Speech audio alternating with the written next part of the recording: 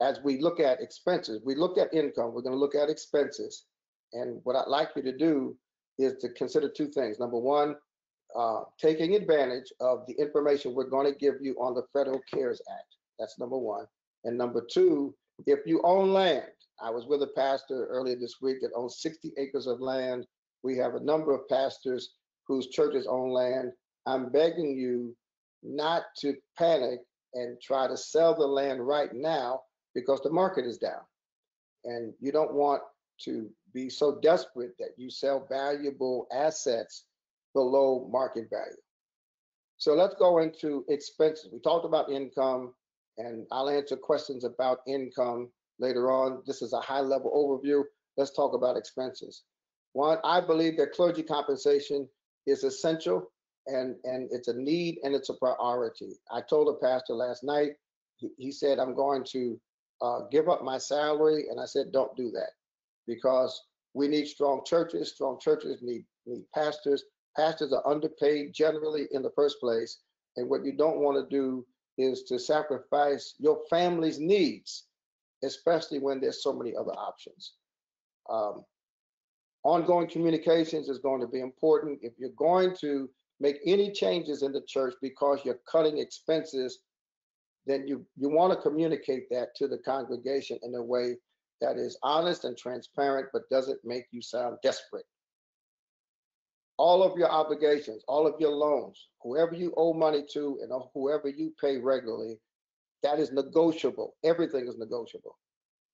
I'm suggesting that you work as a leadership team. I was on the phone last night with my finance committee at the church, this morning with the treasurer and chairman of the trustee board. I have a finance staff. Don't try this alone.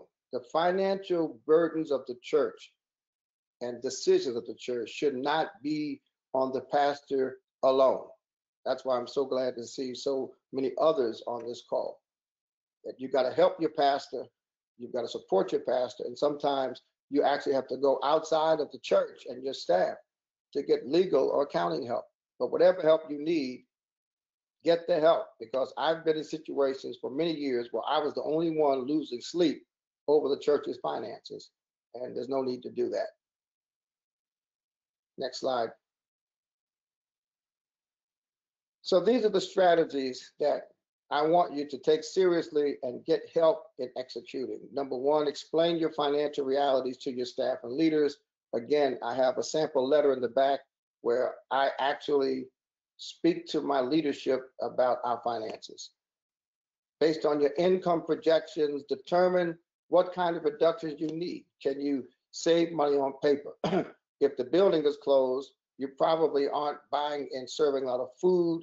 Can you save money on food? Can you save money on paper? But the key is to separate your bills from your debt. Your bills are ongoing expenses that you have, and your debt is what you want to reduce to get cash flow relief. You can cut bills, but you have to negotiate debt. And once you separate your debt from your bills, then you can establish your priorities and figure out where you can cut expenses. Some of us don't really need to cut expenses, but this is a good time to review our expenses and make sure that our expenses align with our ministry priorities. Sometimes in church, we're so used to spending money on certain things that we keep spending it even when that thing is no longer relevant. We've had a struggle in our church over printing bulletins. We print thousands of copies of bulletins for maybe the 13 people that really want a paper bulletin. And now that we're not in the building, we don't print bulletins. And I promise you, when we go back, we will never print bulletins again, never. So these are opportunities to make cuts, either existing cuts, like right now cuts, or cuts that we can put in place when the stay-at-home orders have been lifted. And that's what I mean by determine the timing of spending cuts. Next slide. When we make our expense decisions, we have to communicate with vendors and creditors. For those of you who have mortgages, and John will talk more about this, I want you to call your bank. Don't wait for them to call you. Call your bank. They know what's going on. The good thing about this crisis is that it's global. I've got a letter sample letter that you can send to your bank or to your finance company. If you finance the bus, anybody you owe money to, get in touch with them. Get in touch with your others, uh, with those persons that you pay regularly, to make sure they know that you owe them money, and make sure you find out who you can talk to about doing some negotiating, the kind of negotiations that John will talk about later on. Then communicate with the church members to make sure they know if Mrs. Jones has to be let go, which I don't think she will be because of what Attorney McCoy will teach you. But if Ms. Jones has to be let go, let people know. Don't let Facebook or Instagram or Twitter be the means of communication. You communicate with your own people about any staff changes that are going to be made.